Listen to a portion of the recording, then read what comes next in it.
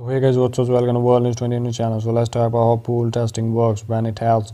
Faced with the criticism about insufficient testing and the reality of the limited resources, India has decided to go for pool testing in districts where no cases have been reported. This would be on the one hand given data, and whether these really are zero case districts and on the other save resources. What is pool testing? It is a matter of testing several samples together with the same technique, RT-PCR, that base being currently used to test individual samples. Samples taken from the nose or throat are pulled together by suspending them in a solution in a laid down proportion. The remaining samples are then labeled and kept separate. Pool samples are subjected to test, and if it is negative, then all samples in the pool are cleared. If it is not, then the individual samples are tested to find out which one is positive. What does the Indian Council of Medical Research say on pool testing? Last week, the ICMR brought out an advisory on pool testing, highlighting in the districts where incidence of the COVID-19 is low. Number of COVID-19 cases in India is rising exponentially. In view of this, it is critical to increase the number of the tests conducted by the laboratories. Hence, it may be helpful to use the pool sample for the screening, as all individual samples in an active pool are regarded as negative. It results in substantial cost savings when a large proportion of the pool test negative. The advisory said the idea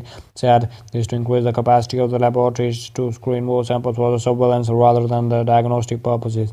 The advisory followed a feasibility study at the Virus Research and Diagnostic Laboratory at the King's George Medical University, Lucknow. The study showed that performing real-time PCR for COVID-19 by pulling 5 samples of the TS 200 microliters is feasible when the prevalence rates of infections are low. The ICMR also set an upper limit of the 5 samples that can be pulled. This is toward false negative because of the excessive dilution. More samples can, however, be pulled if it is been done only for research purposes.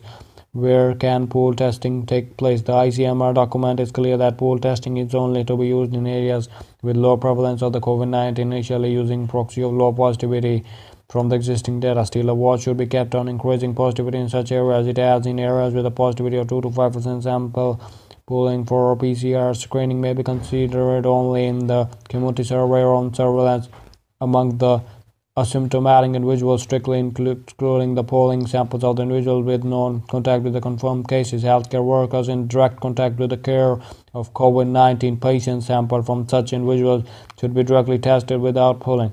The ICMR does not recommend polling in areas where the positivity rates exceed 5%. Government sources to say pool testing is currently being considered only in the district from where no cases of the COVID-19 have been reported so far. Reacting last week to reports of the private hospitals resorting to pool testing, Dr. Ganga Karkar, head of the epidemiology and infectious disease at the ICMR, said this is to be done in areas where the rate of the seropositivity is less than 2%. 5 samples can be pulled. This helps to clear more people with less tests. So far, private hospitals are concerned, this is not an exactly for individual diagnosis. Using it like that should affect the testing charges. Private hospitals should think about this.